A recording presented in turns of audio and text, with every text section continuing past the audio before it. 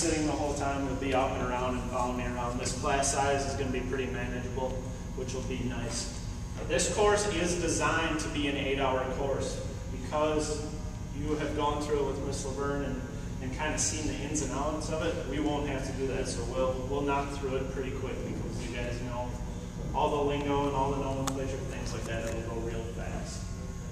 First, to introduce myself, my name is Robert Strady. I am a biologist with the Louisiana Department of Wildlife and Fisheries. I talk funny, I understand that. I'm from Wisconsin. I will say you guys instead of y'all. I will also elongate my A's and it'll sound funny when I say no. Not sure why, but it does. No.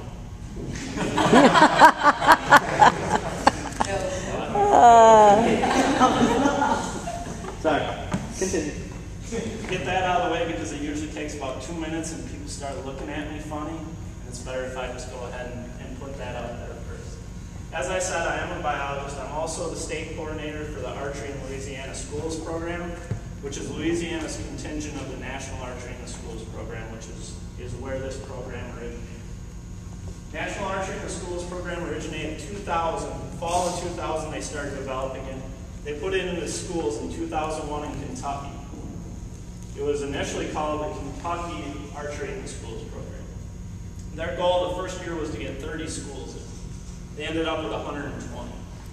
They realized that this was going to blow up, so they changed it to National Archery in the Schools program. Last year, 2.3 million students were exposed to this program. To give you an idea of what that is, 2 million kids were involved in Little League last year in the U.S. So more kids went through this program last year than participated in Little League in the U.S. All told, 9.8 million students have been impacted by this program. This program is in 47 states in the U.S., 5 Canadian provinces, South Africa, Mongolia, New Zealand, and Australia. It's been expanding. They've had 6 world tournaments now, national tournaments, had over 7,000 kids this past year.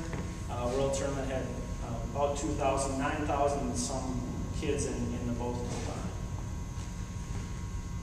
In your packet, each of you have a packet. This is for the BAI course that you're taking, Basic Archery Instructor is what BAI. In there you'll find a couple different things. One, you'll find your course book.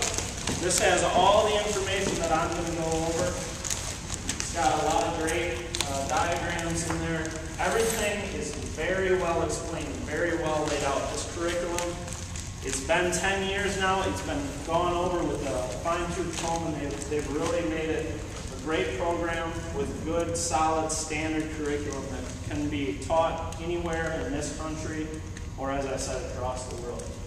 Keep that and use it. You can follow along in it, but you're going to be kind of up and around. What I would advise is there's a smaller pocket guide book in there. That is a condensed version of all the information in that book. As you go out and you get hired on at a school, which I hope you all do as soon as you're out of here, and you put this program in, this is what I call the cheat sheet. And there's nothing wrong with using it. I keep it in my back pocket when I teach the course, and I encourage all teachers when they're teaching the course in school, keep it. Because even if you don't use it, it gives you that little bit of security of having it right here.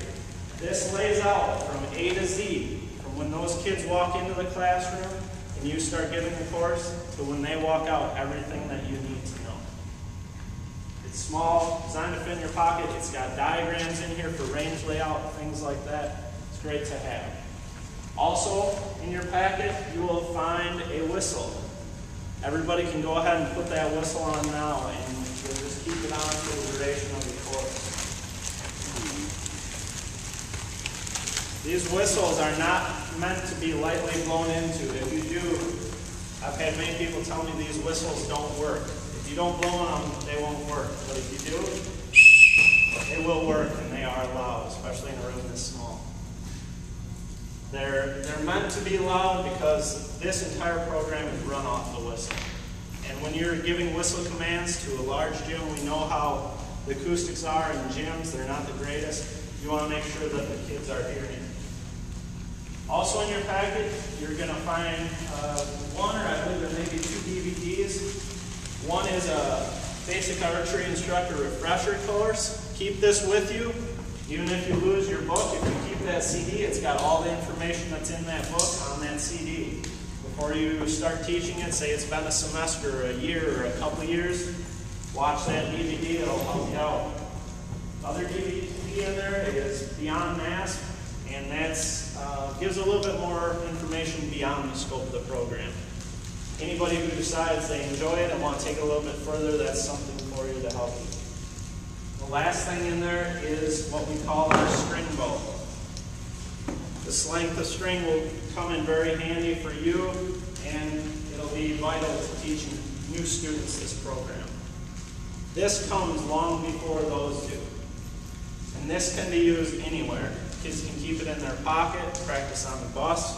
I had many teachers tell me this is a bit of a distraction in other classes when they leave the PE class and they go into math class and they're all sitting there using their string bows, but it's a great tool for archery.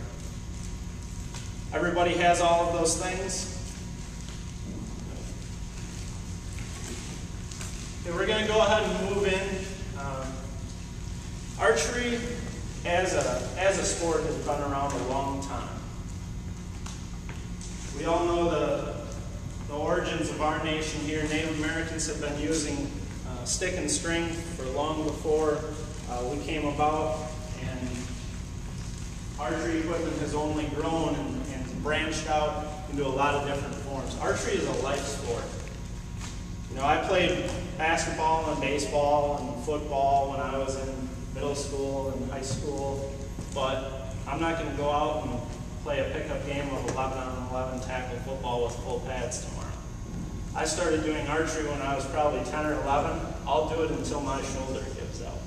This is something that you can pick up at any age, just about any age, and you can carry it on until, like I say, you can't pull a bow back anymore. As long as you can pull that bow back physically, you can be successful at archery. Next thing we're going to do is we're going to go ahead and look at our range. The range setup in NASPE is very standardized. As I've said, everything in NASPE is very standardized. It's that way for a reason. It's taught in public, private, parochial schools. In order to do that, it has to meet a lot of standards. It's designed to be shot inside a gymnasium. In order to do that with archery equipment, it has to be very standardized and very safe. There has never been a safety incident in the National Archery in the Schools program. Never. And nobody wants to be the first one. 10 years, 9.8 million kids, and never a safety incident. Archery is rated safer than all the ball sports except for ping pong. I don't know, I've seen some of those ping pong matches. They get pretty aggressive, so it might be on the verge. As you can see, what I have here is a typical range setup. This is what is considered one kit of equipment for the NASPE program. It contains a curtain, which this is a curtain that was provided here. The curtains that you purchase for the NASPE program are not as tall. They're 10 foot tall. They're 30 foot wide. This one was already in place, which is great. Not many schools have an archery room. In fact, no high school, elementary, or middle school that I've been to ever had. This needs to be suspended away from the wall. Must be at least 30 inches, which is 1 arrow length. NASPE arrows, these are Easton 1820 aluminum arrows. This is the only arrow that will ever be shot during a NASPE program. There will never be carbon arrows, because carbon arrows splinter and could pose a safety hazard. They will always have the aluminum shafts. They will always have the same 3-inch plastic bands on. There are 2 different styles of push-on knock and push-in knock. We'll deal with those later. But you can use this arrow to set up much of your archery range. What I have you guys do is all stand up, and you're going to follow me. We all sit down, we'll eventually fall asleep. I'm not much for talking to sleeping people. So. I'm going to have you guys do is just follow me around and we're going to walk through the range. This is going to be your typical setup. It is on page 9 in your large course book, and I'm not sure in your pocket guide. There should also be a diagram in there. It's pretty small, but it does give you the numbers if you've got good eyes. We're going to start down here on the end. Go ahead and follow me.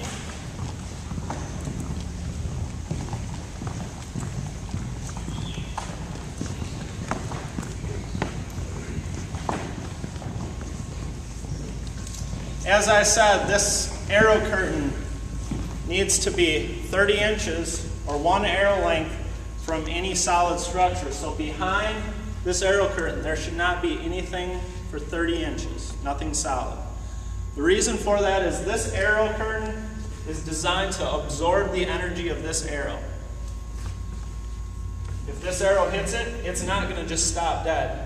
We want that curtain to be able to absorb it, and we don't want anything hard behind it because it'll bounce back. That's what we're trying to avoid there.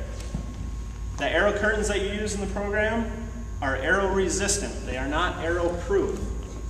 Although with these NASPEs that only go up to 20 pounds, you can probably stand right here and shoot directly at it. It will probably stop it. If someone brings in a high-powered compound bow, a hunting bow, the arrow curtains that we use will not stop it. That's not what it's designed for.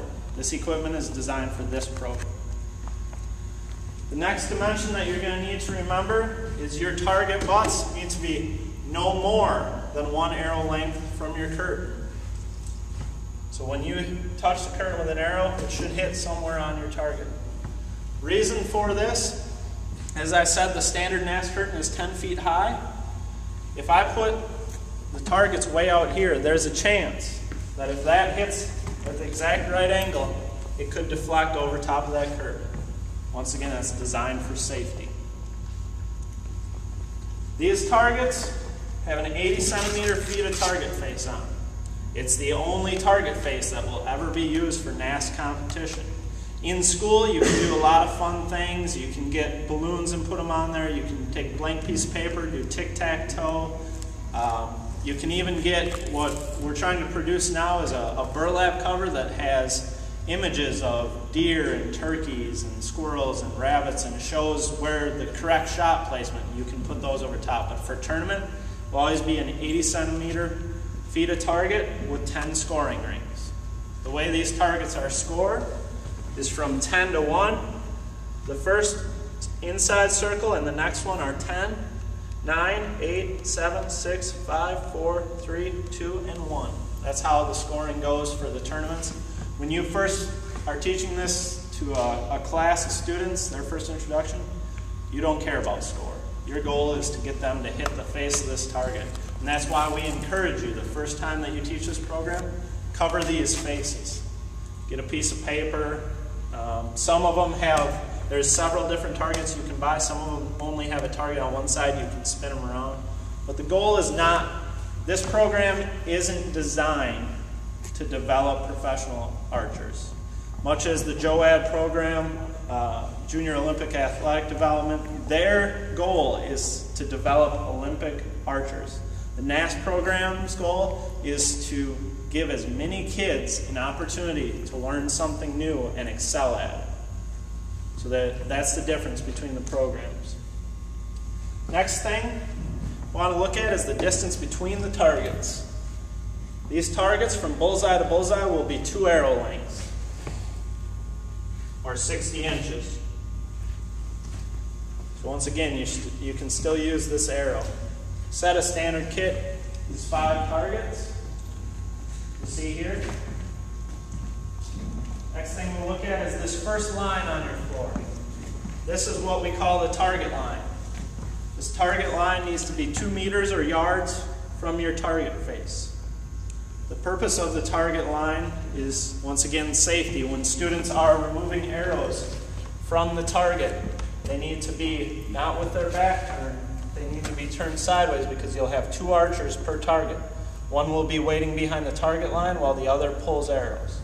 As they pull the arrows, you need to make sure that nobody can catch a knock in the stomach or something like that. So they need to be here, looking back that way. So again, designed with safety in mind. When you start teaching your students, you want to start them close. You want them, as I said, the goal is to succeed, build confidence. It's not to become professional archers who sees who scores the highest. So when you start your archers, you can start them at 5 to 7 meters is usually a good distance.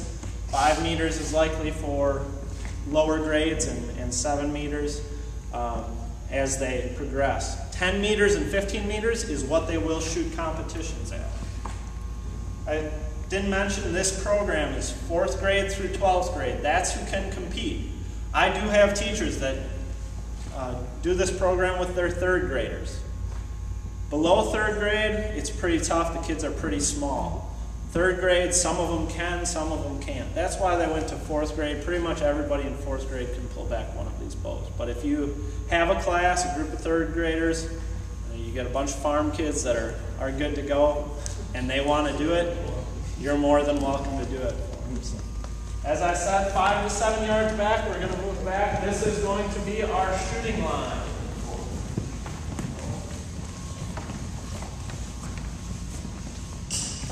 You'll notice that I'm kind of using yards and meters interchangeably right now. A yard and a meter is not the same thing, but for these lines, it's okay to use yards, pace it off, as long as you have the distance necessary so they can safely pull the arrows, and as long as where you're starting really doesn't matter. The only two that are very specific are 10 meters and 15 meters, and that's because they're competition shooting lines. This is your shooting line here, where we have these ground quivers placed. You always use ground quivers. The reason for ground quivers is it stops arrows from moving back and being mixed in with the bows. Kids, the arrows are here, the bows are there, the kids are back further. You'll notice I have 10 ground quivers here. As I said, 2 students will shoot per target. The quivers will be spaced 1 arrow length apart. So for every 5 targets, you can shoot 10 archers at a time. These quivers are made of PVC, homemade, quite inexpensive. They don't come as a kit. Some people have started making them and selling them, but it's a 3-inch piece of PVC with a toilet flange. And it works very well for arrow quivers. There's 2 different types of toilet flanges. Not all are the same, even though you might think. Some have a knockout in them so that it is solid here.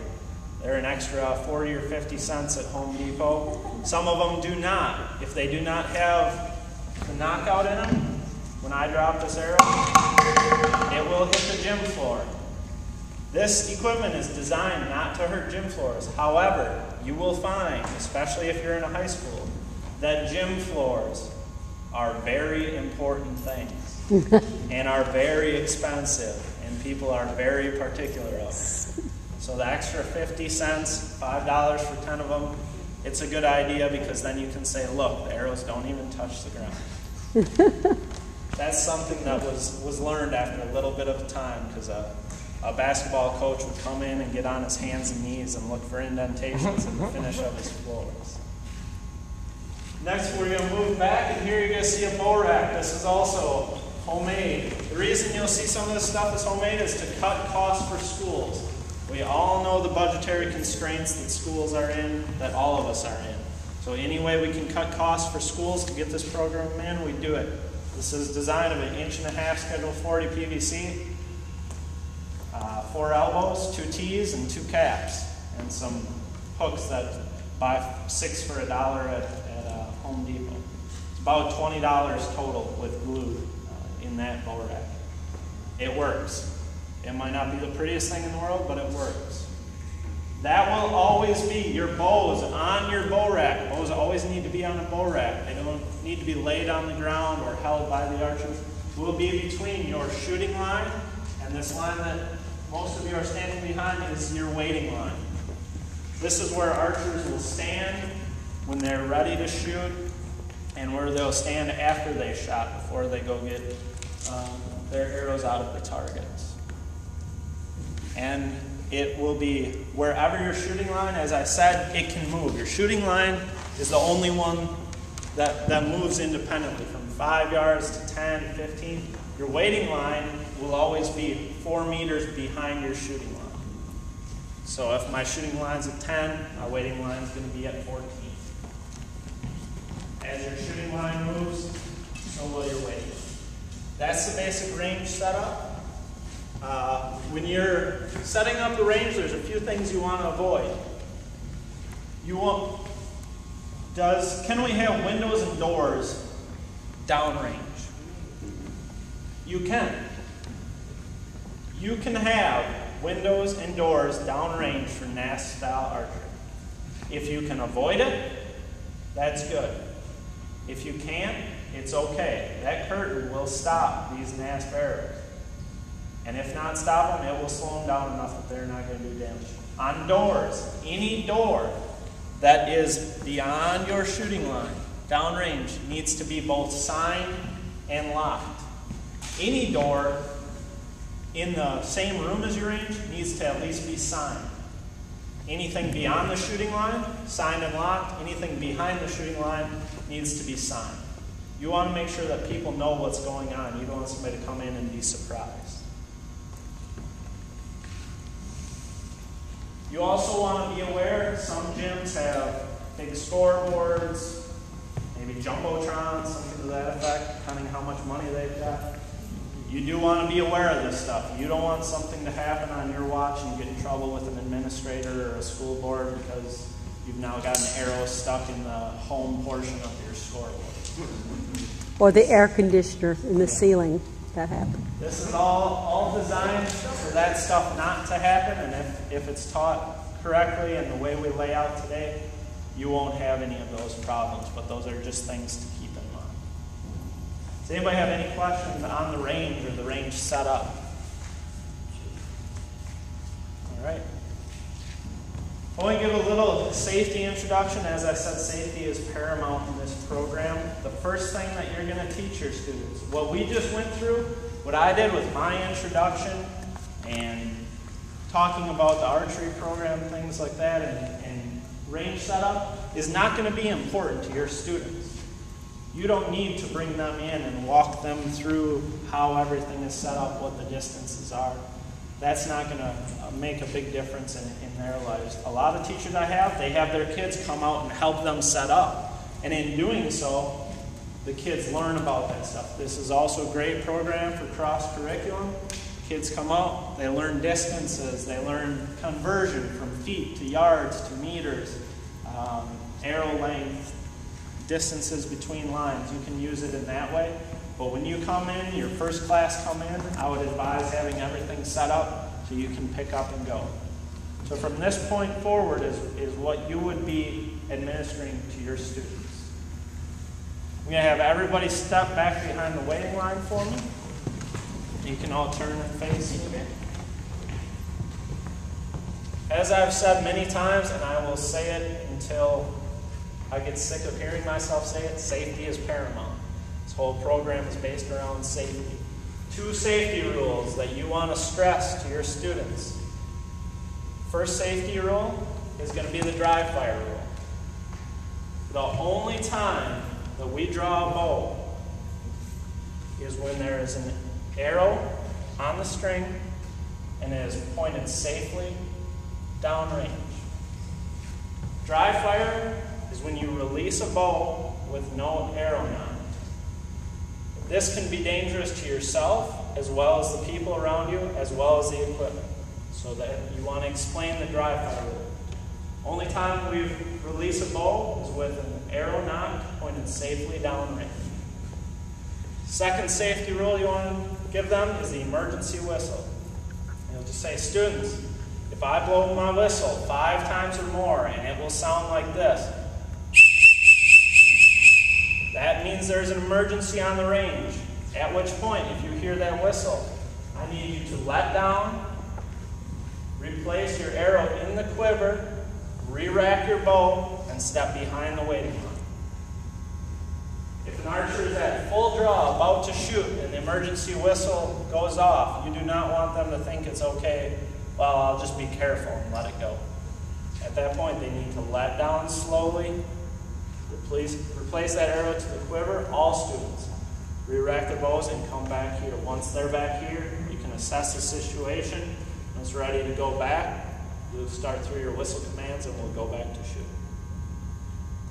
Those two things are going to be of utmost importance for your students. The next thing we're going to do is eye dominance. I watched some of the videos, the video that Miss Lavergne sent me, so I know you've all went through it, but I'm going to run through this whole thing as you're going to run through with your students. So, why is eye dominance important to us?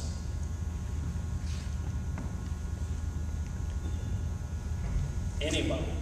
Because you want to aim successfully. If you're eye dominance, if you don't know what you're doing, then it could go anywhere. It's going to be questions. You want to draw a bow to the side of your face that you're eye dominant. So I'm right eye dominant. I want to draw that string to the right side of my face. The reason for that is you want to keep both eyes open when you're shooting archery. What benefits does having both eyes open have for us in archery? Peripheral vision is one. Balance is another. And the last is depth perception. Binocular vision versus binocular vision, you lose depth perception. So those are three things that are crucial to being successful in archery, especially when you're changing distances, you get farther and farther distance. You can see how important depth perception could be. So we want everybody to try and shoot with their dominant eye. In order to determine your student's dominant eye, there's several different methods. The one that works easiest for me is to have each student, and if you guys can, just spread out on this line for me evenly so I can see all of you. What I'm going to have you do is take your hands, put them together. You're going to make about a golf ball size aperture with your palms facing me. And I want you to look at me, which I would be the teacher in this situation, as I walk by you. Your left eye dominant, right eye, left eye, right, left, right. He's going to show. Right. Look at my face. Put it right on my mouth. Right, and right. Was anyone that I said they were left eye dominant is right-handed? 3. 1 in 3 people that shoots archery equipment right now is not using their dominant eye. We have people that you're right-handed, they think they should shoot a right-handed bow. You can be a very successful archer shooting with your non-dominant eye.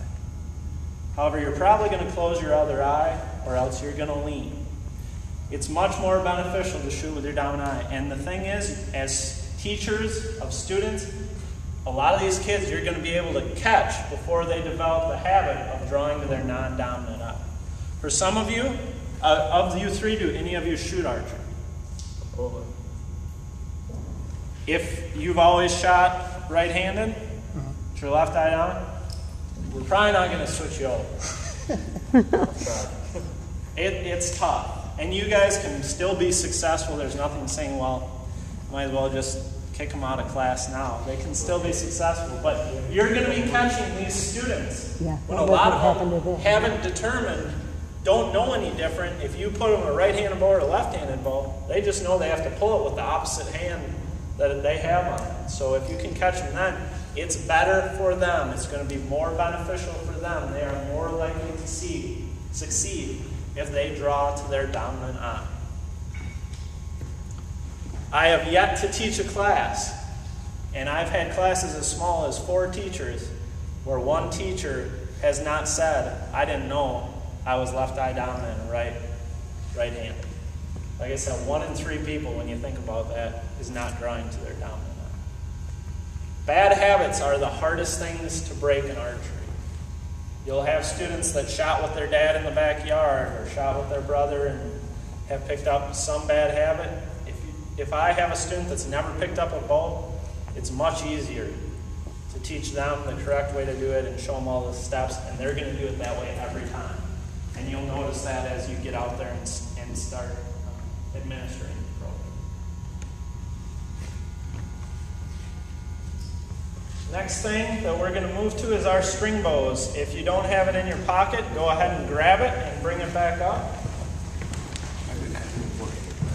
The little book? Yeah. Okay.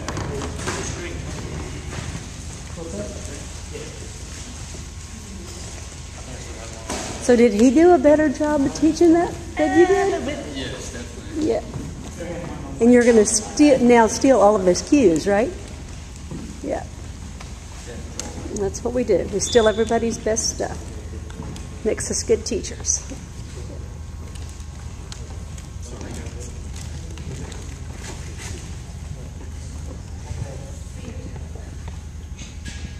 This piece of string is vital to this program.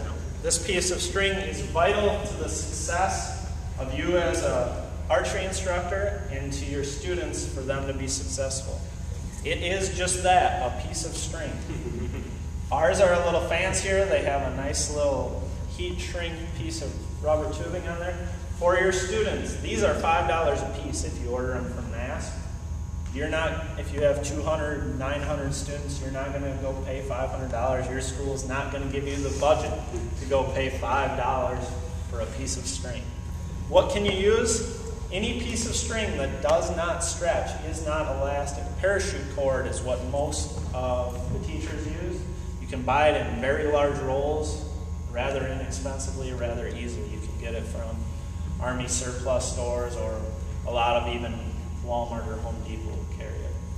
What you do then is you cut it into sections. These that we have are 90 inches. That will fit up to my height and a little bit higher. It's kind of right at the end for me. It'll probably be right at the end for you as well, if not more. But for students, you can even go a little shorter. If you have all 4th graders, you'll find out that you don't need 90 inches. You might only need 80 inches or 75. Whatever works and however many you can get out of that chunk of string, whatever works for you, that's great. This string bow is what is you're gonna teach your kids the 11 steps to archery successful with. What we're gonna do, the first thing, I'm gonna have you take the 2 tag ends, match them up, fold your string in half, basically. Now have 2 ends matched up, everybody's there. Next thing I'm gonna have you do is you're gonna grab the other end of the string. You're going to release the 2 tag ends. You have your open palm. Now whatever eye I said that you were dominant, this is where this comes in.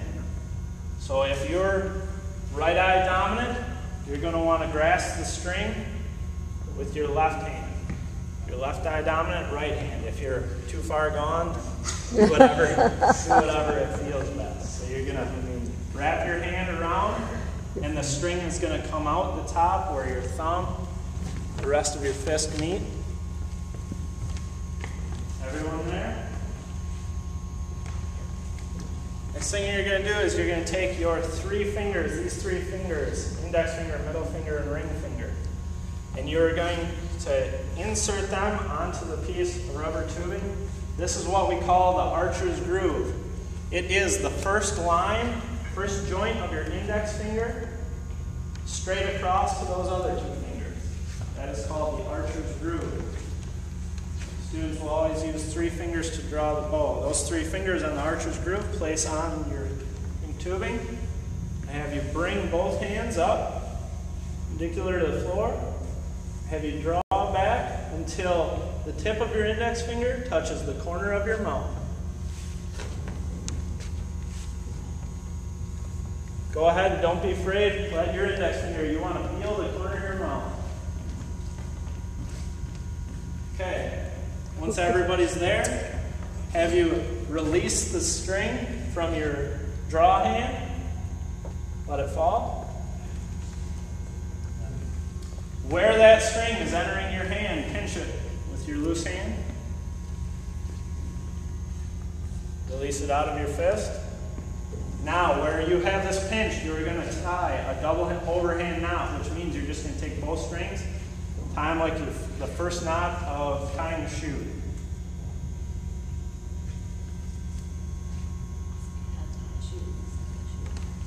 Take it where you've got it. Make a loop around your index finger. Slip it through. So where you have it pinched,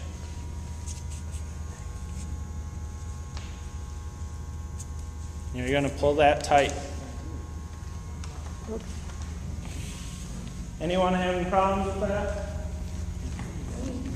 Oh, somebody just came and left. I didn't see him, seen nothing. Oh well. I should have got here on time.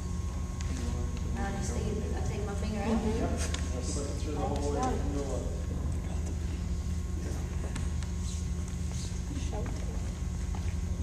it. Okay. Everybody's there?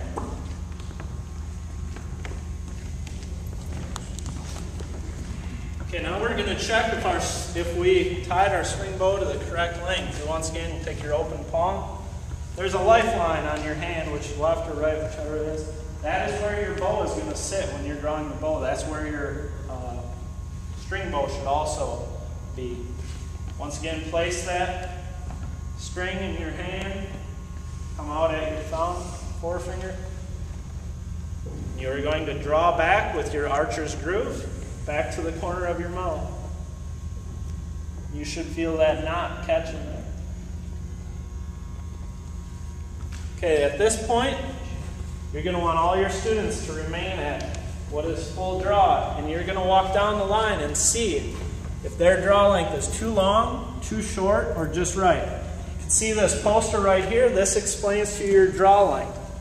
If your draw length is too long, you will notice that the elbow is either in a straight line with the string, or it will sometimes even be behind an individual's head. It will kind of disappear. That's too long. If it is too short, you will notice the individual's elbow sticking out into space. It is too long. When it is the correct length, if I am looking at you and you're at full draw, when I look down that string and make a line to continue, it should hit the inside of your elbow. So I'll have everyone come to full draw with their string bow. Yours is too short. Yours is very good. Good. Little long. Good. Long. A little short. Good. Short. Short. Short. Good. Short. Short. Okay, if I told you yours was short, this knot is movable. Put a little slack through and slide it further down the string. If I told you yours was long, shorten it up a bit.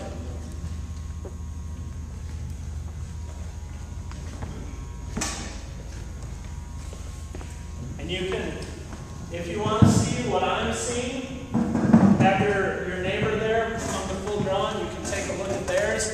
You can look at theirs and see what you think. And I'll keep coming around and checking everybody's.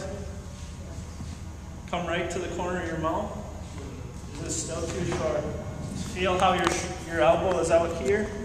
You want it to be back here. Still too short. Yours should be probably down here somewhere. That's getting as tall better. as you are.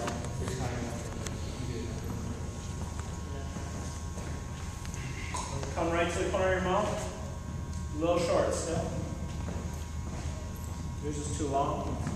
Look at how much we've learned in the last few minutes. This right here, spend as much time with your students as you need to. Make sure that their string bow is as close to perfect as possible, because this is going to determine how they shoot. This is the biggest thing to me that can cause an archer to fail or to succeed. Because these are infinite length, draw length bows. They can draw them to whatever length they want. They need to develop a muscle memory as to how far to draw that bow back. So I'll walk down the line again. If you were good, you don't have to. Pretty good. Good. Do a little long still. Good. You don't want your elbow pointing that way. You want it pointing back. Good. Good. Like in a straight line. A little short. Good. Turn your body sideways. You're always going. There we go. There we go. Good. You're still short. Yep, you're still a little short. You're still pointing. It's getting a little bit better. You went a little long on yours. Yep.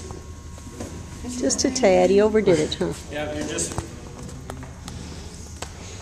You can see it on somebody else better than you can see it on yourself.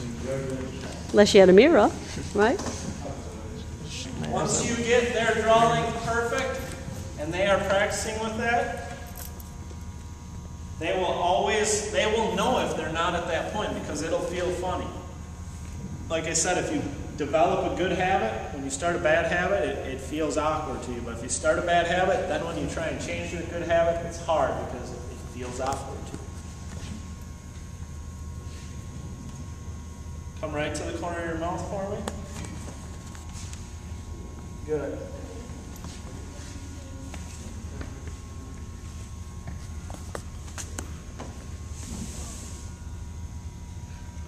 Drop your elbow a little bit for me. Still a little bit. You know though, you're grabbing your string. Slide your thumb through there. Slide your thumb through that hole. Right here. This hand. The other thing, yeah. You got it backwards.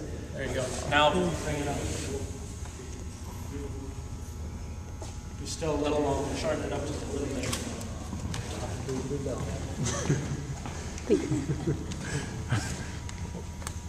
Said you may feel like you're spending a lot of time on this, and it may not seem important right now, being that's a piece of string, but this will be the most important part for you and for your students. Archery is one of those things you got to do exactly the same every time, you know. See, yeah, you're good. If you notice the student is keeping it away from their mouth or their back too far, you can't tell if their draw length is correct because as they pull back, they adjust the length of their shoulder or the length of their elbow from their face. So make sure the reason for touching, I understand some people don't like touching their face. It's kind of a weird feeling. The reason for that is every time you draw, you will feel you touch the spot on your mouth. If you are a hunter, when I bow hunt, I use a trigger release. That trigger hits me right here on the cheek, and the reason I know is because I haven't shot in probably a month. I can still feel the bruise where I hit myself every time. And it will always be there because that's what you want. You want to know that you're at the same spot. Because then you know that it's not you that's making the error here. It's somewhere else in your 11 steps. So, is everybody good? One more time. There we go. Okay, now we're going to start. You've got to try to memorize those 11 steps. We're going to start, well, we've got one more thing. This is kind of an optional. A lot of teachers like it because it gives the kids something to do when they're not playing with this, they're not hanging it around their neck. At your knot, go ahead and make a fist. Hold the string in your dominant hand. Wrap that fist around just above your knot.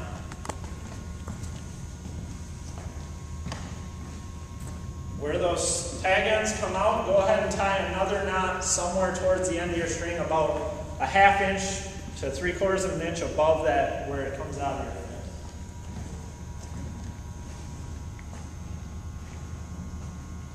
fist. This is your string bow sling.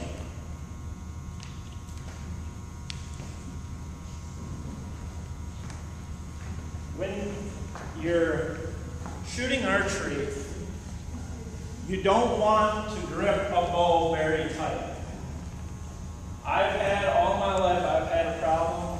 Started with golf, and then when I got my driver's license, it was with the steering wheel, and archery early on, finally somebody corrected me. I grip everything like I'm about to lose it. Golf clubs, steering wheels, everything, until if I go on a road trip, when I let go of the steering wheel, my knuckles everything's white. There's no blood left on them. It's not good. It's not good to hold on to something so tight.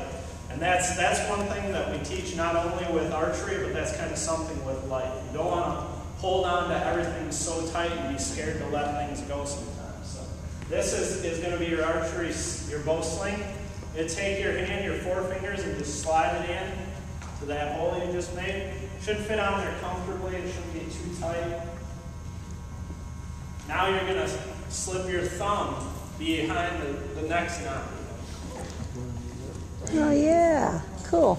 No, it's all right. It's all right if it's a little loose. Mine's very tight because I run out of string. You may not even be able to get a knot. But just slide your forefingers in there, and then slide your thumb up behind that other knot. So you both, string both, and just kind of hang out here in your hand.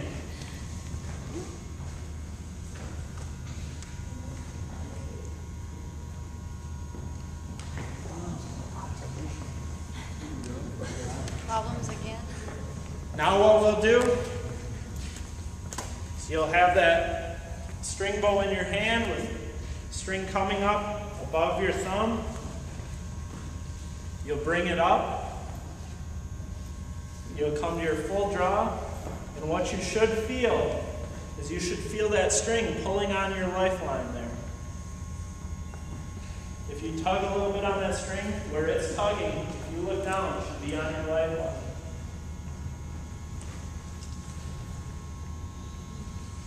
Is everybody good? Any questions so far on the string bow, teaching it or on the one that they have in their hand? Is this where you correct like the girls who are turning in? Or We'll usually wait until they actually get a bow in your hand, because it's hard to tell at this point if they're going to, once you get a bow, it's a completely different animal. So what you'll see the most, the question she had asked if you didn't hear it, was you will have shooters that will hit their forearm with the bowstring. There is a way to resolve that by turning their elbow out. We'll cover it a little bit later. Do we want to go into that right now? At this point, you won't worry about that. We're worried about the string bow and getting their draw length. We can address that at a later point. You will see it, especially for some reason, young girls are extremely double jointed or something. They are the ones that hit their arm the most. You will see that their elbow, it almost doesn't look natural when you get looking to it, but they will hit their arm and it will hurt, but it's okay. You don't want them to hit their arm, especially if they're young, because it will discourage them. Something hurts. Logic tells you don't do it. So we don't want them to, but we will address it later. What we're going to do now, this is when you are teaching the 11 steps of archery. You have your string bow, and this is what you use to teach it. So you will do as I have done. I have all my students on the waiting line. I am now going to have you straddle the waiting line as if you were going to get ready to shoot, as if you're on the shooting line. You're all going to shoot right-handed, okay? That makes it easy for me. You can stand over here. What you're going to go through now is the 11 steps to archery. The first thing, as I said, is our stance. We're straddling the shooting line. You want your feet about shoulder width apart. Your front foot, the foot closest to the targets, you will draw back a half a step. And you will open it to 10 o'clock. He's trying to picture it. Number one, stance. Pretend you're standing on the clock. Oh, if this is straight, okay.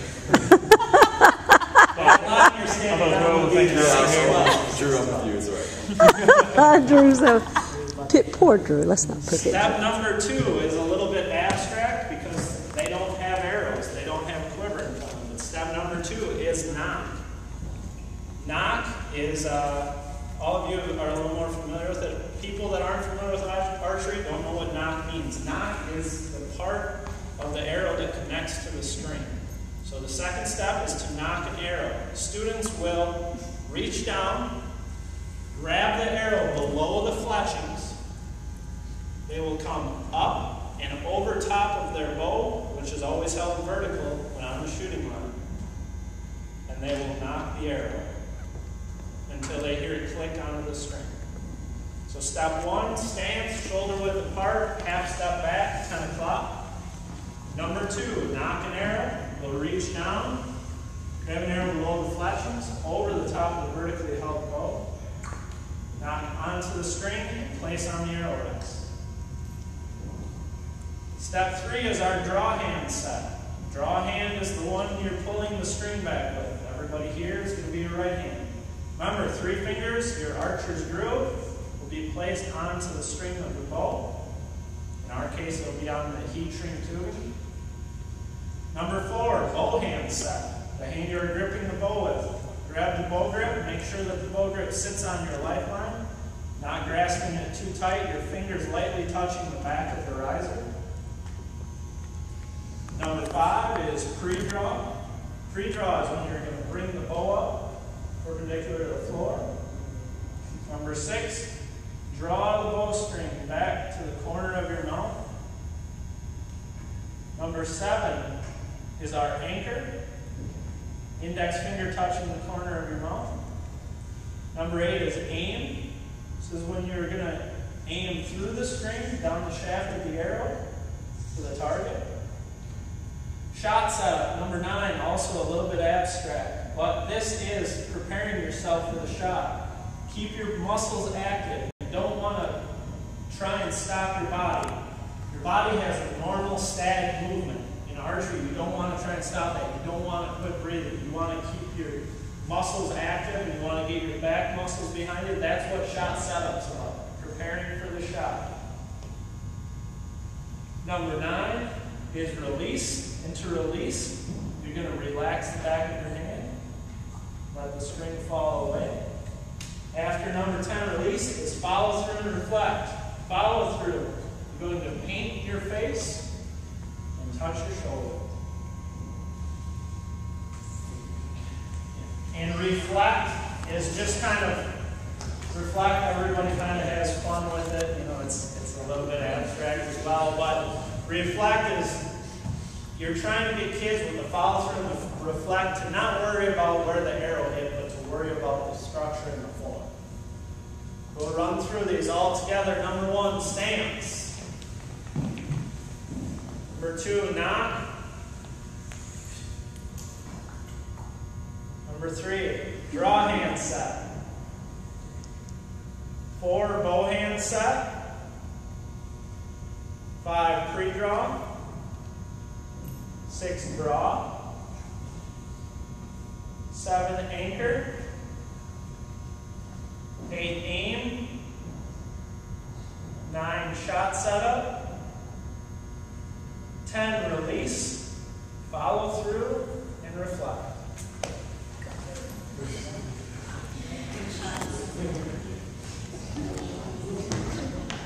Those are your 11 steps to archery. As you're going through with your students these 11 steps, you can always go back to these. Kids can take their string bow home with them and practice at home. They can practice on the bus, I've been told. They can practice in other classes, although the other teachers will be like, what did you give my kids?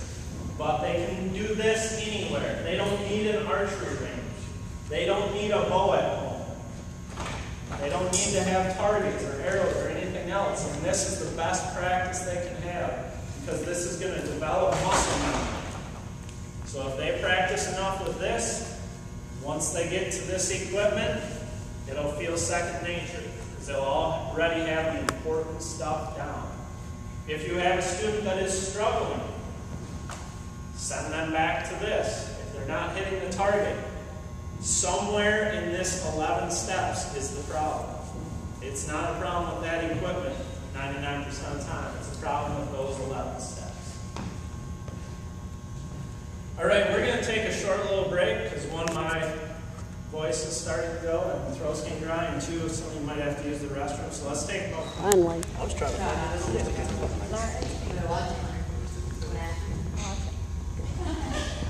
Don't give her a motion. All right, the next thing that we're going to touch on is going to be one thing that's for you as instructors, for you as archery coaches and teachers, and that's going to be coaching techniques. What this looks at is how do you work with an archer? Obviously, as an archery coach, if I have students shooting on the line and you're the students, I can't be out here instructing you. So there's 4 different positions at which you're going to want to instruct an archer. You need a volunteer to come up for me? We'll stand over here so you can see us. The 4 coaching positions are face-to-face, behind the archer's back, behind the archer's elbow, and well behind the archer. Start with face-to-face. If he's the archer that I'm coaching, I'm going to want to be standing here, face-to-face. From this position, what can I look at of those 11 steps? What can I look at and correct him on? Anchor, stance. Pretty much everything. Here you can get a lot of it. The one thing you can't get draw length, but you can get bow hand set, draw hand set, stance. You can watch the way he knocks an arrow, his pre-draw, his draw, his release, his follow through. Just about everything. You can't see arrow flight and you can't see draw length. What about shot setup? Shot setup is, like I said, it's kind of a abstract thing. I can watch and see your body language. So that's face to face. The next one is going to be behind the archer's elbow. And that would be this position. What can I see from here? His aim. His aim. Shot setup. Shot setup.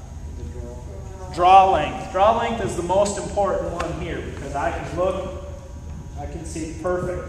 There's a perfect line from his bowstring and it's hitting him right there, right where it should be.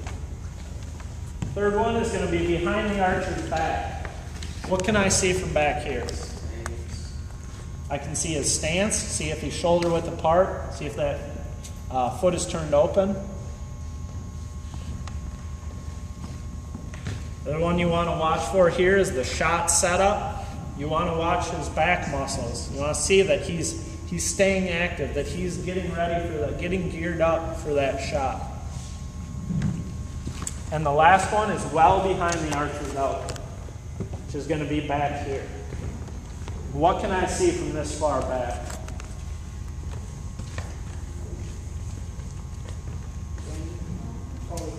Aim, follow through, draw length, and arrow flight. This is one, it's not one of the 11 steps, but if I have a student that's having trouble hitting the target or is being inconsistent, from back here I can watch and see what's happening to that arrow. And see what's causing it. See if he's releasing and peaking and that's causing that, or see what's going on. It's a good spot to see. It's more of a fine-tuning thing. So once they're hitting consistently, maybe they'll shoot 3 really good and all of a sudden one will be wayward and you're like, is there something wrong with the arrow? And you step back and you see that on a certain arrow they're just not, they're trying to see or something like that. So those are the 4 coaching positions. Thank you. Face to face, behind the archer's elbow, behind the archer's back, and well behind the archer. Next thing we're going to talk about is CPR. This is how we address students that we're working with in archery. CPR stands for compliment, positive reinforcement, and review. So can I have another volunteer, different volunteer? All right. Is it Drake? Drake's going to be my volunteer. So I'm up here, I'm coaching him. Go ahead and stand on the line as if you were going to shoot. Okay, I'm watching him. Let's say Drake is anchoring back on his cheek. So how would I want to address that student to get them? First thing I want to do is say, look, Drake, I said your stance is perfect. It was very good the way you had your feet shoulder width apart, foot turned open. Positive reinforcement. You're doing really well. I'd just like to see you remember, anchor that in the corner of your mouth. And then review. And review is I'm going to watch him shoot his next arrow, and I'm going to make sure that he took that input that we gave him and he used it. Biggest thing with archery is you don't want to be negative. Negativity is the first thing that's going to force a kid to hang up that bow and never pick one up again. Failure for hitting the target and telling them that they're doing something wrong or what they're doing is completely wrong, something like that, is going to be the first thing that they're just going to say, well, I didn't want to do it anyways. In all activities, not just archery. this is stupid, I don't want to do this, you know, especially when you're in a group setting like this. Peer pressure being what it is, if I come up here and say, Drake, what's your problem? I told you this stuff. How many times do I have to do that? He's just going to say, forget it. He's not going to try and get better. He's not going to worry about it. So CPR again, that's going to be compliment. And when we're complimenting, we want to compliment one of the 11 steps specifically. Your stance was perfect that time, or your anchor was perfect that time. Positive reinforcement. Once again, you're addressing the problem, but you're doing it positive. And then review. Watch them shoot another arrow, and if they've done well, tell them they've done well. If they haven't done what you've asked, go through it again. Thank you, Greg. Now, at some point, you're going to have to deal with a disruptive student. It's going to happen. Guarantee it. How do we deal with disruptive students? A lot of times, I'm teaching this course to teachers that have been in the classroom for 20 and 30 years, and I feel a little out of place trying to tell them how to manage their disruptive students, but it is part of the course, and it's much more applicable here than it is with them. But what they like to use is a 4-step process for managing disruptive students. When you have your students up here, you're going to have the waiting line. Before they can shoot, all toes need to be behind the waiting line. So I might be an instructor, and I might have an individual that doesn't want to comply. So what I'll do is I'll repeat the rule first. Say, as soon as we get started, or as soon as everybody's toes are behind the waiting line, we can go ahead and get started. I'll see if that works. Maybe that doesn't work. What I'm going to do now is use almighty peer pressure. So I'm going to go ahead and say, all right, guys, as soon as everybody gets behind the line, you guys let me know when everybody's behind the line, we'll go ahead and get started. Well, now everybody's looking down the line, seeing whose toe is sticking up, and I guarantee you kids they'll put her in her place, and she'll back up, or else she'll face some bad stuff. You troublemaker, you. Because they want to shoot.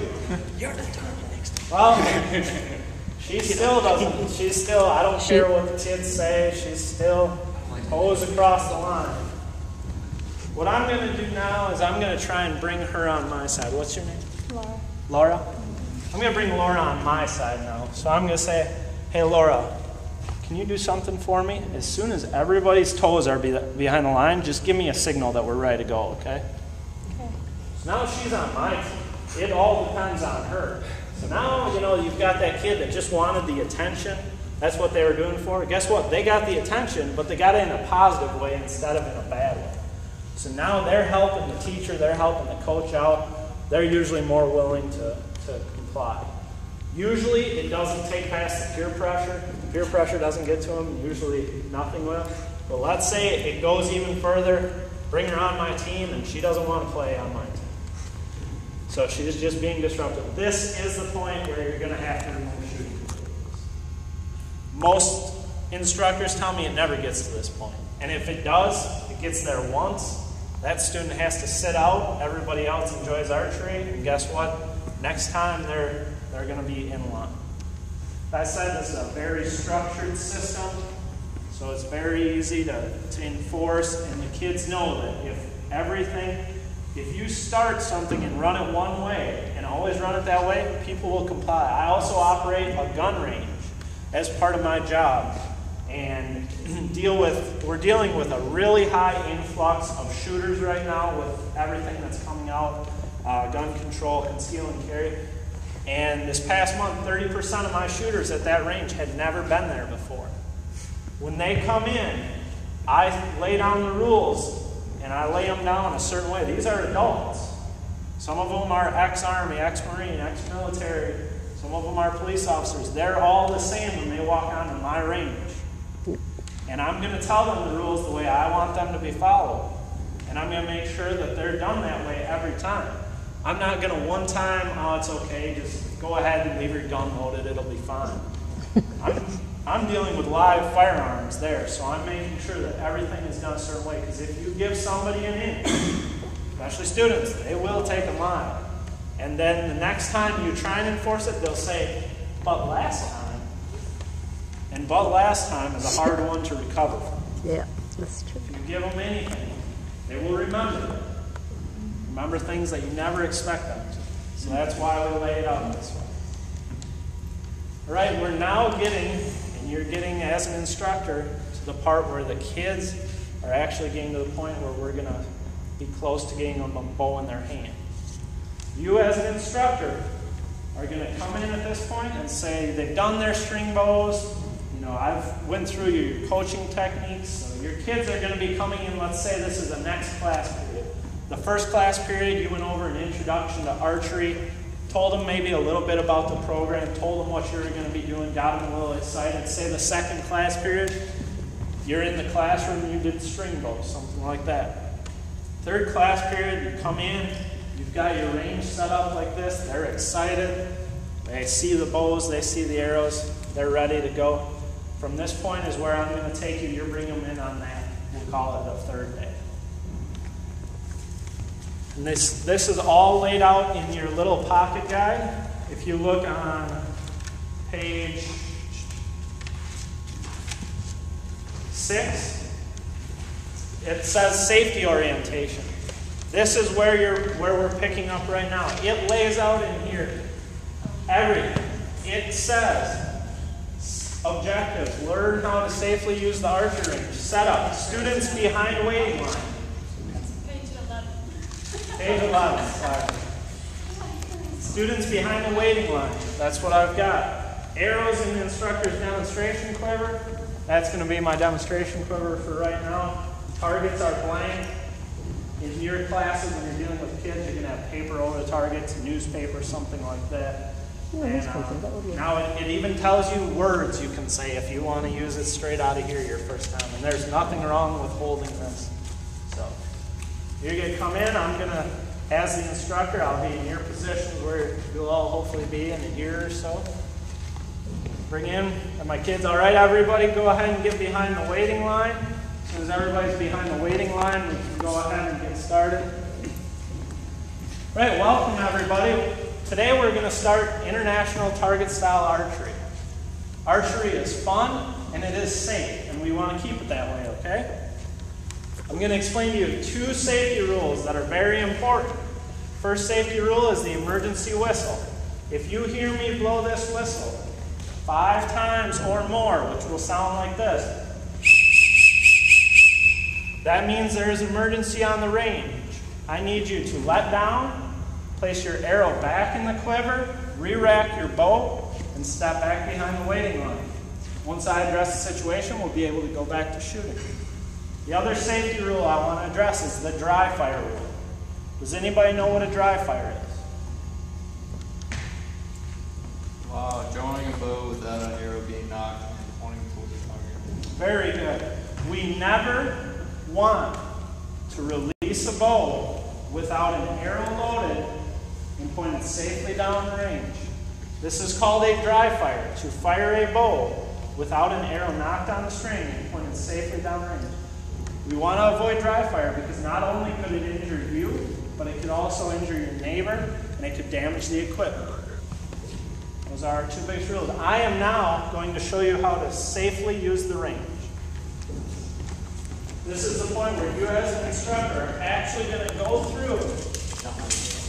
He's going to ask Jill to do this. Learn by doing. The kids are going to watch you and you're going to do it exactly right. And that's what they're going to remember. Right, students, I'm going to step behind the waiting line with you. Once everyone's toes are behind the waiting line, you will hear 2 whistles. Those 2 whistles signify get bows. It will sound like this. At that point, when you hear the 2 whistles, you will move up to the bow rack. Left-handed bows are on the left side of the rack. Right-handed bows will be on the right-hand side of the rack.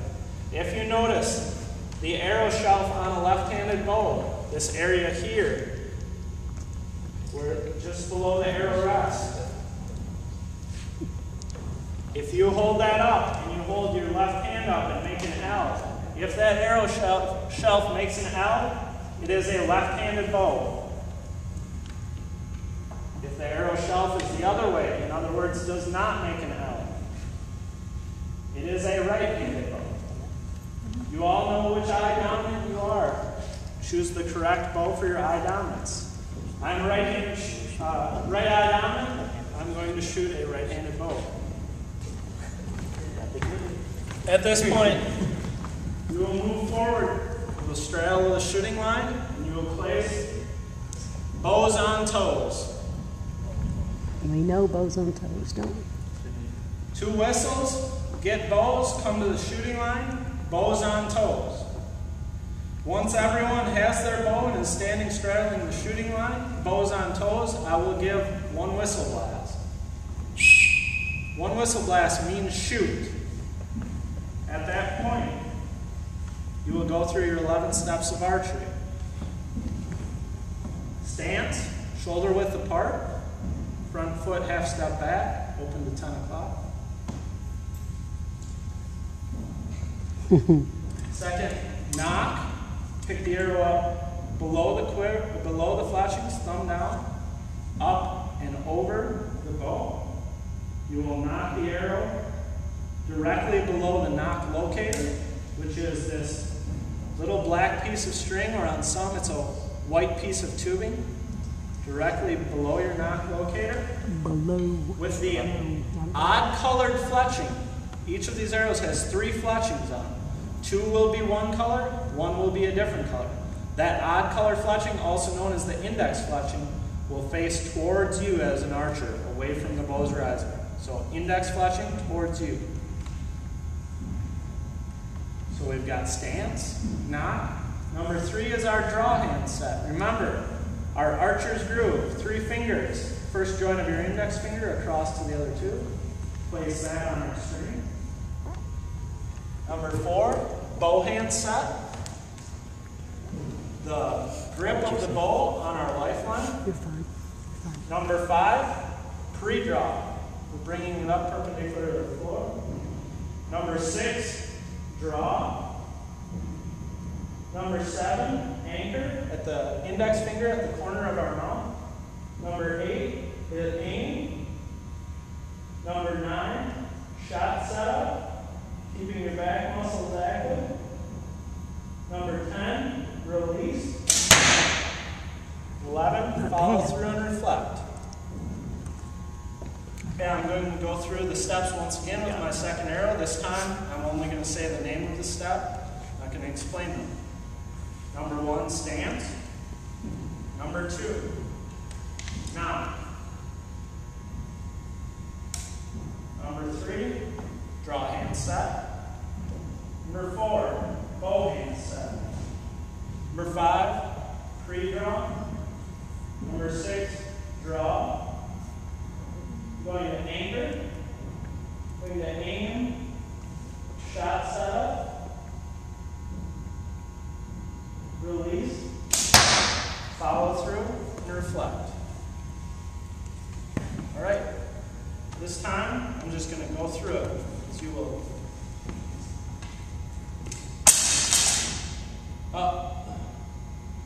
I'm just going to, if you drop an arrow, students, if you drop an arrow, whether you drop it in front of the shooting line, behind the shooting line, next to your neighbor, leave it. Please leave it where it is. Do not bend over and pick it up. Raise your hand, and I, as instructor, will get you another arrow to replace that one. Do not pick up the arrow. I will get it after the shooting, okay?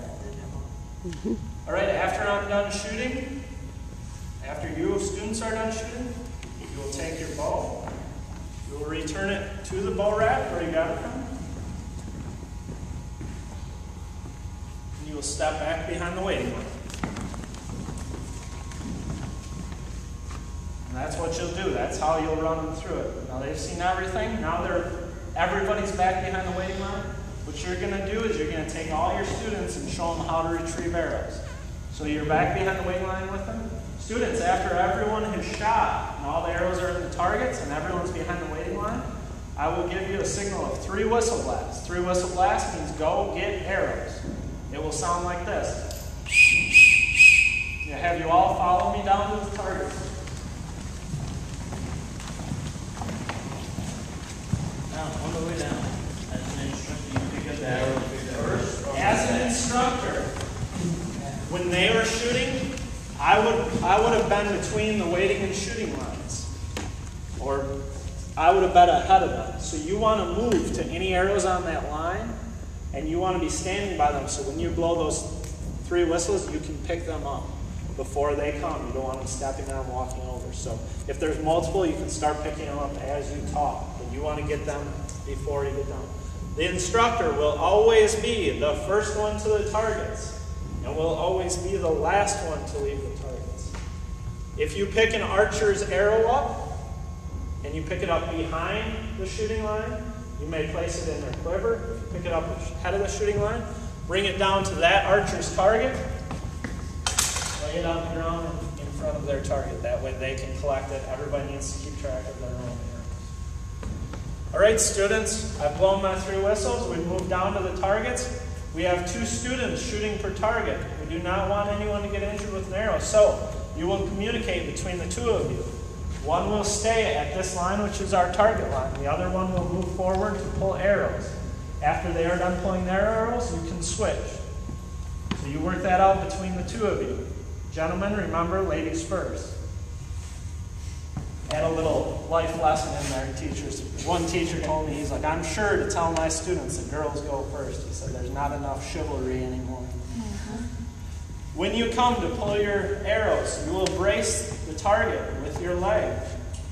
You will pull the targets that are highest and closest to you first and work your way away from it. When pulling arrows, brace the target with your leg. Place your off hand around the shaft of the arrow. Take your pulling hand around the shaft and run it up to the target. Your 2 hands should now be touching. When you pull the arrow, you should be looking back at the target line at your partner.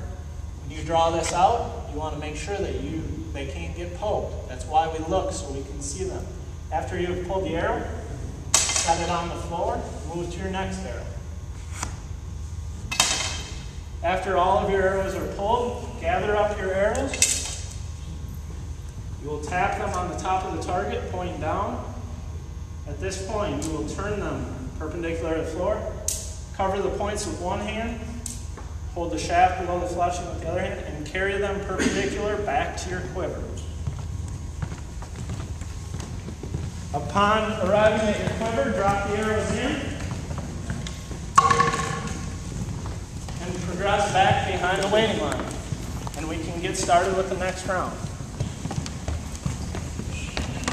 So right there, you just showed your students exactly what should be done. Ask them, does anybody have any questions? Because once this gets going, as you can tell, everything can run off whistles. You don't really have to say a word, which is a beautiful thing about the program. Run everything off that whistle. They hear those whistles, they know what to do. Everybody, what does 1 whistle mean? Shoot. 2 whistles. 3 whistles. So as you can tell, 1, shoot, 2, get bows, 3, go get arrows. It's easy to remember them. I talked about carrying the arrows. Why do we want to carry them the way, in the fashion that we do when we're walking back to our quivers? Remember, this is not basketball. This is not football. If you're a football coach, guess what? Your kid can, one of your players can break his leg at practice the night before. Tomorrow, you have a football program. If someone accidentally falls on the knock of an arrow and makes a bruise on them, you do not have an archery program tomorrow. It's just the nature of the beast. That's why some of this stuff may be like, man, this is repetitive. Man, this is just, it seems silly. It's not silly, it's safety. And like I said, never been an accident, and you surely don't want to be the first one. So we carry arrows in that fashion. Kids trip over painted lines. I do sometimes. If I'm carrying arrows like this and I trip, guess what? The arrows are going out and I'm going to catch myself. So the first thing your body does is use your arms to catch yourself. If I'm carrying arrows in this fashion and I throw them out and one happens to stick and the moon phase is just right and it stands up long enough for me to fall on them, your archery program's gone and it'll never come back. So the hard thing about programs like this is, like I said, football, break a leg, got a game tomorrow. Archery, it's not that simple. So it's just something to remember. This program is safe, and it will stay safe as long as you run the program the way it's designed to be run. Start making it. So now you've told your students how you want things to be done, how you expect things to be done. Not just how you want them, but how you expect them to be done, and the way that you will allow them to be done. At this point is when you are going to observe your archer's first shots. This is another very important step. I would like to have, we'll just do, we don't have any left-handed, do we? I can shoot before you want. I've still got 10. He said he can go left. I've got 10 bows, so I'm going to take, how many total do we have here? 2 or 4, 6, 8, 10, 12, 14. Okay, I'll just take 7 of you. Just everybody pair off and send me up one half of the pair. Well, don't come yet, just pair off, so A and B, so I know. Are you A or B? I'll be A. Me and Bert. Okay, and I'll have the B archers, please take one step back. See you later, B. Go win. Don't miss. My strings too. Yeah, if you got a pocket, put it in there if you want to put it back with your stuff. Also, go ahead and take the whistle and tuck it in your shirt. You'll make sure your kids don't have anything hanging down that could get caught. Hooded sweatshirts with the strings on them, have them tuck the strings in, and your jewelry, things like that. Usually for gym class, that stuff has to be taken off anyways. But, okay, students, I'm now going to observe your 4 shots. When I blow 2 whistles, you will get bows and you will travel to the shooting line. Remember, bows on toes. You will not have any arrows in your quiver. I will bring arrows to you individually and observe your first shots.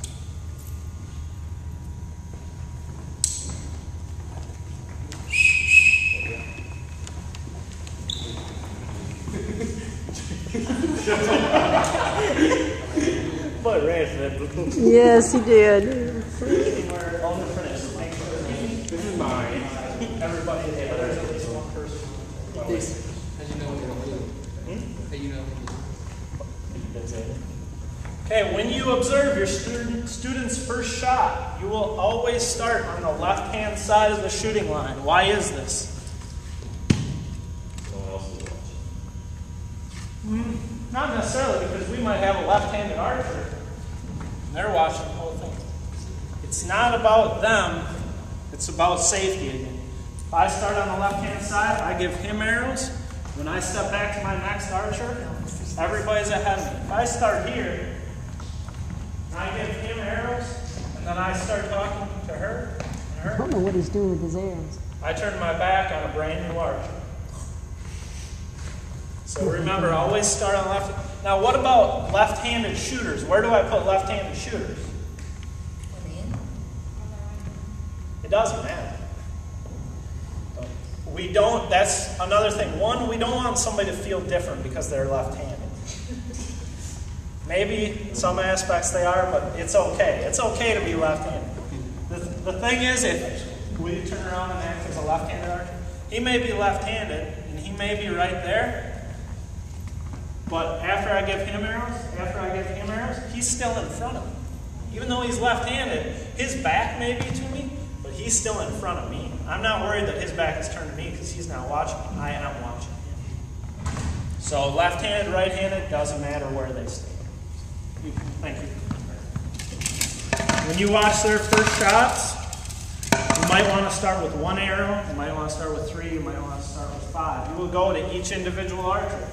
Right, everybody bows on the toes. The bow will always be on your front toe. The target, the toe closest to the target.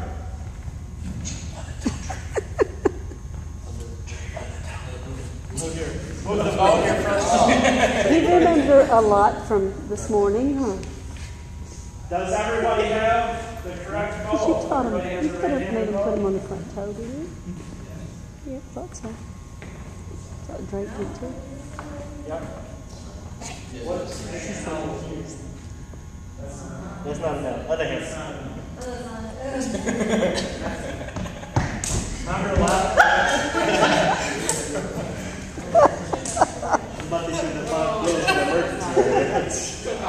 They actually pay Well, I me am to laugh at you left-handed. guys. I get paid to do this. All right, your first archer, you're going to go ahead, give them 3 arrows. All right, great. Here's your first 3 arrows. Remember, I haven't blown that shoe whistle, so don't blow that shoe whistle. You're going to blow it once. You're not going to blow it for each archer. Give him his 3 arrows. All right, students, when I blow one whistle, remember, it means to shoot. You will not have arrows until I bring them to you. However, there will be other archers shooting. Okay, you move to this archer and say, Drake, I'm going to watch you. Please go through the 11 steps and say them out loud to me as you shoot this first arrow.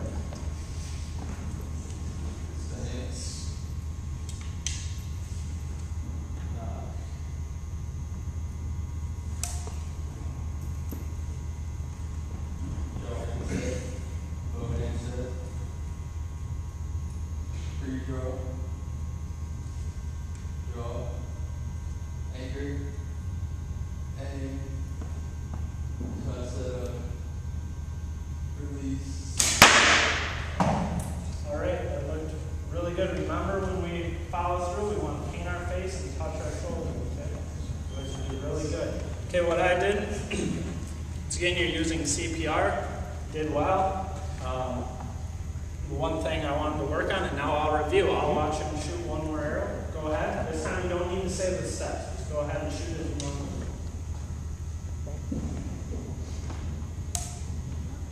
I don't know if you can see it.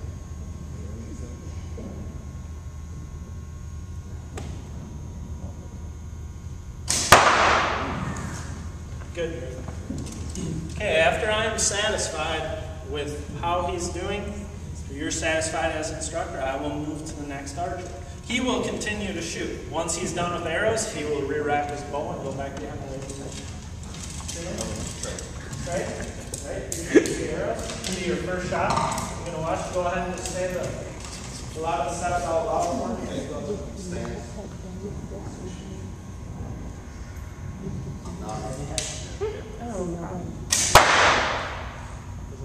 But if we did the workshop first, then Right. He's like, you put the, get under. Contact, short contact. Oh, it's in I the didn't know what you. Oh, no, It's in the yellow. yes, I'm And then I said asking for 2 at the target. And it said 10 to. that's a change. One thing I noticed, that arrow forward. I'm sorry? It's your shoulder that is where it's moving, right? That's why we're doing it. Stay there and remember, But they're trying to make it as easy for people that are not archers to teach everything the same, so that more people should. We've done this in almost all the other schools. Or in the I'm going to actually want to see how they see the teacher because I know now this is a good time when you're doing this. Those bee archers that are back there, they can have their string bow practicing. Tell them, hey, follow these guys, follow all the 11 steps so that you're ready when you come up. By the time you get through the first couple archers, they're going to be ready. So that as soon as you give them arrows, you're going to say, okay, just go ahead, tell me the 11 steps. What do you do to one kids? You still go on? Well, hopefully, if you at the beginning, you will go one by one. I understand it takes a long time, but you will go one by one. but you see if you start with three, that'll take us probably throw it in the first shot. What was I? So much. And the thing is, what do I throw out? Nobody wants to throw. No, There's no problem. There's no problem with having these signs. I normally hang them up there on the net so the kids don't have to memorize them. They can read them. You can also stand there and help them through them. You can attack this however you feel is best. You don't have to have them say everything, but you do want to watch them. Watch for the 11 steps. See what they're doing. Seeing if there's any improvements.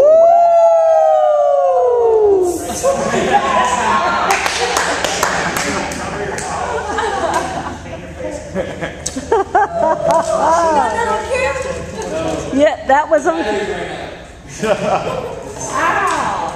You can prove it to your family. I have it on tape.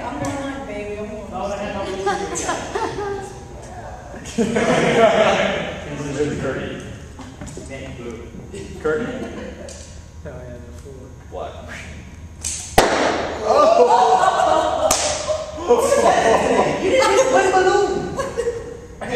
Wow. It's amazing when your elbow's in the right place how much better it is, isn't it?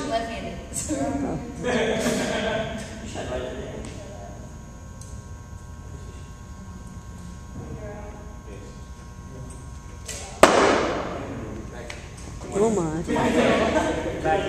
Sun was in your eyes. It's good.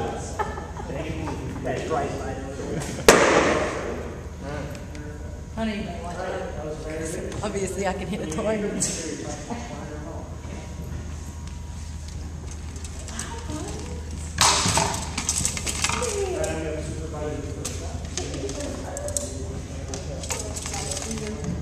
Saves the big boys for last.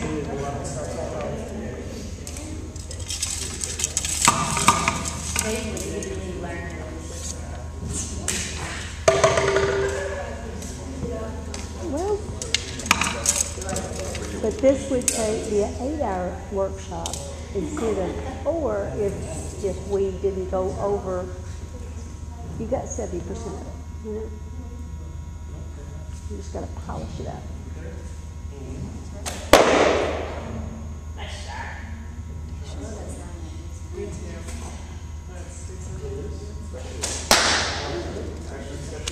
Believe me, they could teach a lot better if they taught Monday. As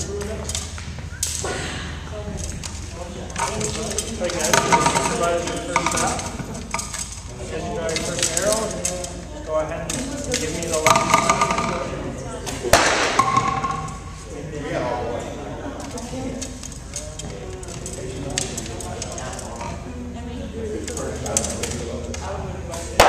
Woo! Look at that. It's good. Y'all are good all of a sudden. Is this, how you doing? You know, they've done this for a 2 years since I shot up a... So, what? You getting your, can you list the, go over me again, over and over? That's what I was just doing. And that's why you have to practice. We taught this out in the gym one year, and we pulled up down the thing, and I had a kid shoot through the screen. It didn't go all the way through, but scared me. But it wasn't these bows either. It was the old bows I had, a little stronger. So I was just telling him, I said, half of y'all Nope, you didn't get in. we needed 310. Yes, that is kind of an issue. That's a good time to go ahead and tell them, look, you did, your stance was very good, and you had several 11 steps down. I want you after this, after you finish your arrows, to go back with your string bow and work on your 11 steps while this next group shoots. That string bow is a great thing for them to have back there. It occupies their time, and it also gets them to work on those 11 steps. So now once everybody's shot, they're back behind the line. This is my first time. I'm going to let them go down and get the arrows. So as I see everybody's closing behind the line. Yes? Yeah, well, when you're shooting, you'll be behind your target lane. So you can move over there now or when you walk down. But when they're shooting, they'll be directly behind their target. And after a while, they'll know which target's theirs. They'll know which bow is theirs. They'll have everything specified.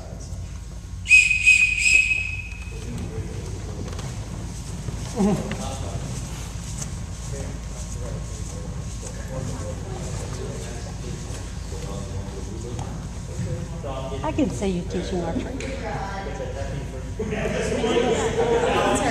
This line down here, you don't necessarily have to stop at if there's only one archer. If you're the only one, you can tell how many arrows. If there's two on the way down, we'll talk about who's going to pull first. And when you get down there, one will come forward and one will stay back. So I'm not blowing any more whistles. You guys once they learn the system, it goes fast. Really?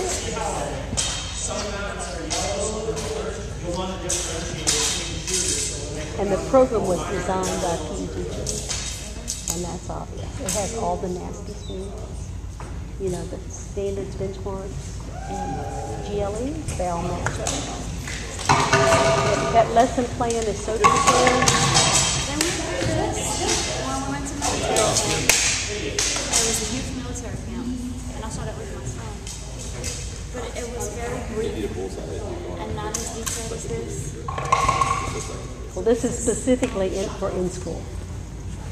As I said, as an instructor, you are the first one down there, the last one to leave. Something that you always want to do before you leave the target line, check behind your curtain. Those curtains that we use are white and they're sheer, you can see through them, but you still want to take a peek behind it. They don't wrap around like this one does. So you'll be able to go around the end, take a look behind it, and make sure nobody decided to play a very scary game of hide and seek or something. I have had trainings where there is a door downrange.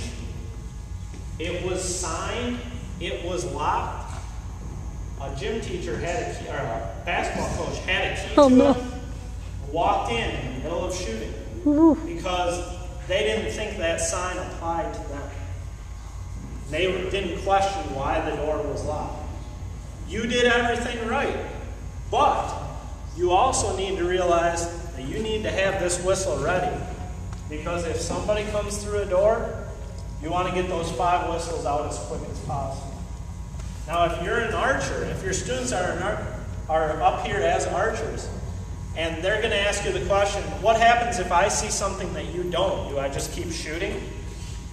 If one of your students asks you that, or if you want to go ahead and tell your students, if you see something that's not right, lower your bow, put the arrow in the quiver, and let me know.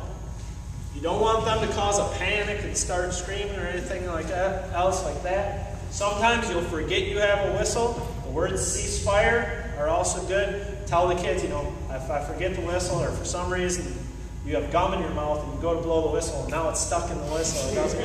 Ceasefire is another good thing. There's going to be stuff that's going to happen. It's unexpected. It's life. So just realize that you do need to be aware. In my training sessions, when I go through with each teacher, I normally do this in schools' gyms, and I will go in their supply closets as they're teaching other instructors, and I will find one of their kickballs or something, and I will throw it across the range and see if they react to it. The last training I did, one of the teachers I had, she was supervising first shots with the other students that were taking the class. She was right here supervising the shot. It was a gym 4 times as wide as this. I bounced a yellow dodgeball across the range between the shooters and the targets. She never saw it. Oh my goodness. Because she was so worried, she was so nervous about being watched and being a teacher. For a professional teacher to be taught, for a lot of them, it's unnerving because they're used to being the one teaching kids. So when you put them in that spot, a lot of them are still just as anxious as the kids are. So she was focused. She was remembering her 11 steps and watching that ball literally bounced all the way across, and all the archers stopped, and she just kept That's Remember that you need to be aware of everything going on around you. A lot of people ask me, I had B archers back here. Well, some of these classes, some teachers have 60 kids in a gym class. They've only got one set of equipment, only shoot 10 kids at a time. How do I do this? I can't. It's not possible. They've developed a couple different programs where this only takes up this much space. The rest of your kids, they have one setup where some kids do sit-ups, some kids do push-ups, and it's like a circuit train. Right. So it only takes, once this gets going, it only takes about 2 minutes for them to go from there to shoot, back there, draw the arrows, and back. About 2 minutes once they're going good. So you can do a circuit training type thing to keep them preoccupied. So we go ahead and we'll bring the archers up as soon as everybody's toes are behind the weight. Next year, I can afford to spend more time on archery because I want basketball and volleyball and soccer and everything in the team sport club.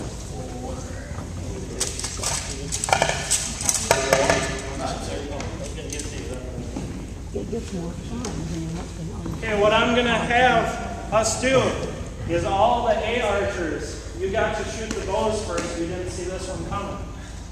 Whoever's shooting in your spot, you're going to come up and you're going to watch their first shots. You're going to go over everything just as I would. Oh, yes. Get to be a teacher.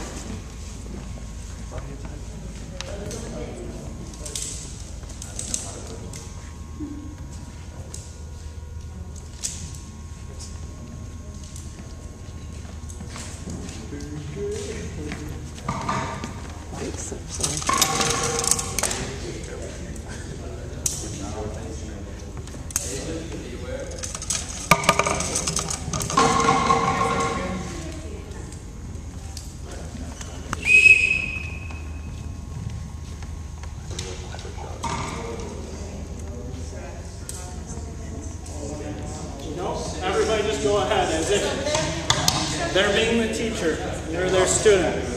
As if each of you only had one student. All right.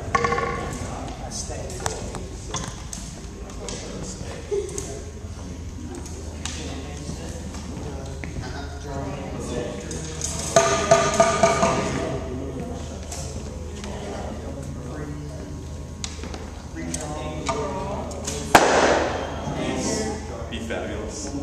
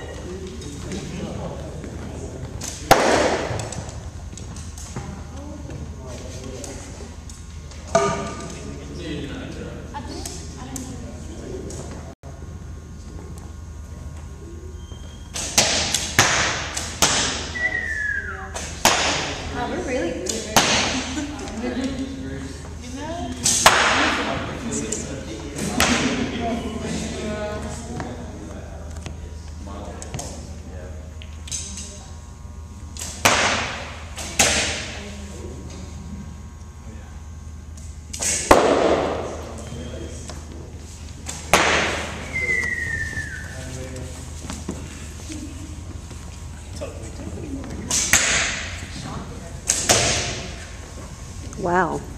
First one looks pretty good, didn't it? I want to do my video again. Yes, I bet you do.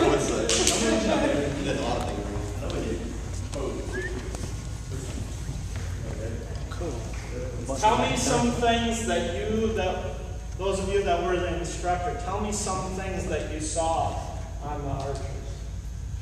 Well, I don't know if you can call him out. The only thing he does is follow through. Follow through? Okay. Did anybody else in here see anyone that didn't follow through as far as painting the face and touching the shoulder? After he realized he didn't do it, he was just getting the habit. That is going to be the hardest thing. It took me a long time to get to where I would do because it is a bit unnatural. The reason that follow through and you feel kind of like you're pestering the kid, they might be doing everything else perfect. They're not painting the face and touching. The thing about the paint the face, touch your shoulder is it takes their mind off where the arrow hits. It removes that anxiety, it removes that desire to peek. Peeking in archery is similar to a golf swing. If you look up before you hit that ball is not going to go where you intended to most of the time. If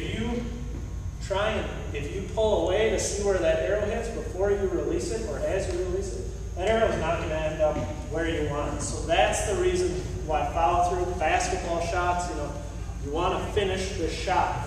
So even though it may seem like, man, they're doing really good, maybe I shouldn't worry about the follow through.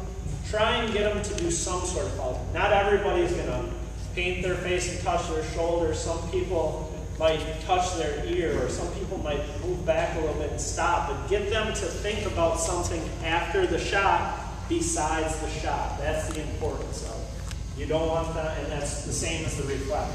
Reflect, think, where'd that shot go? Why did it go there? How do I change it for the next one? Follow through is probably going to be the thing that you see the most. If you have a student who, when they draw the bow, the arrow keeps coming off the rest, what's the most likely reason for that? Anybody know? Thing backwards. What most commonly happens, if you've ever watched movies or TV shows where they use long bows or something like that, people shoot split finger. They put one finger above the nock and one below. Kids see that on TV, kids see it.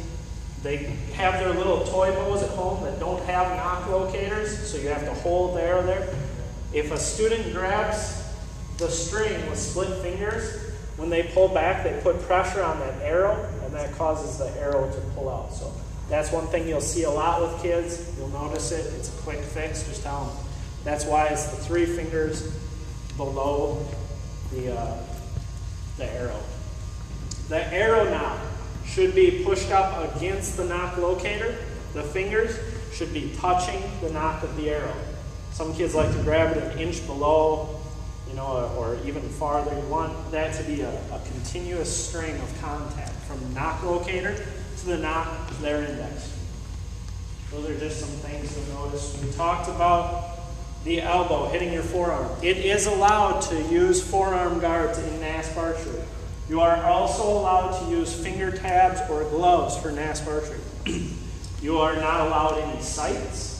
You are not allowed any marks in your sight window. You are not allowed any sort of release mechanism. These are very standardized. We'll go over the bow in a little bit, but just remember that you can use the arm guards. What I'm going to show you now is what we talked about with the arm. If you have a student that's having trouble with hitting their forearm, you can have them put their hand against a door frame or a wall. Door frame works the best because there's a corner there where they can wrap their thumb around. If you notice somebody that's having problems, you can show them, I can turn my wrist and my elbow moves out. I don't know if you can all see that from where you're at. My elbow now becomes vertical rather than like that. You'll see when they put their arm against the wall, it'll look like this. It'll almost be perpendicular to the floor. If you show them that they can just turn their wrist outside, it doesn't move where my hand is. My hand stays the same. I'm just pivoting at the wrist. And that gives you clearance from that string when it comes forward. Some students will still have trouble with it. Arm guard is fine, perfectly fine. They're cheap. They can get them at Walmart. You can buy a couple for your class. They're a couple bucks. Walmart Academy, something like that. You have the second group. Go ahead and go down and pull your arrows. As soon as it...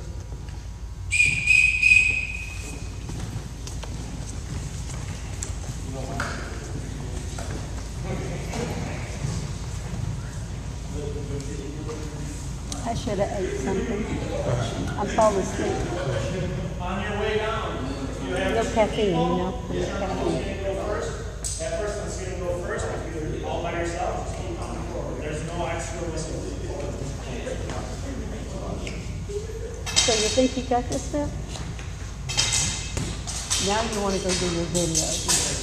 We already did it. So we're like, But he knew about the flexion thing. The base one.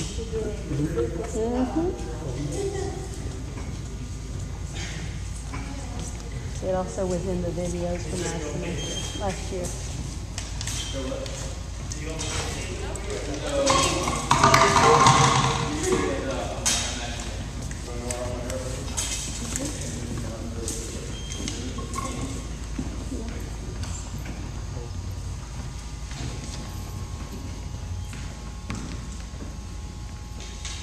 Kind of through monkey wrench.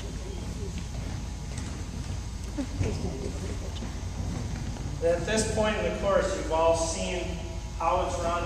You and your individual classes have got a chance to teach it for yourself. Normally, in the full course, for those that are just coming in for a one day, I would have each of you come up and go through those two things.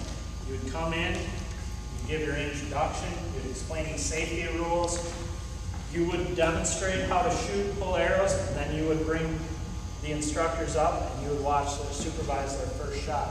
With you guys already having gone through the class, being very familiar and the number of people, we won't have time to do that today, but I do want to ask, is there anything, no matter how silly you may be, any question that you have about anything, the way the range runs, any questions that you can see popping up? Kids come up with the craziest questions, so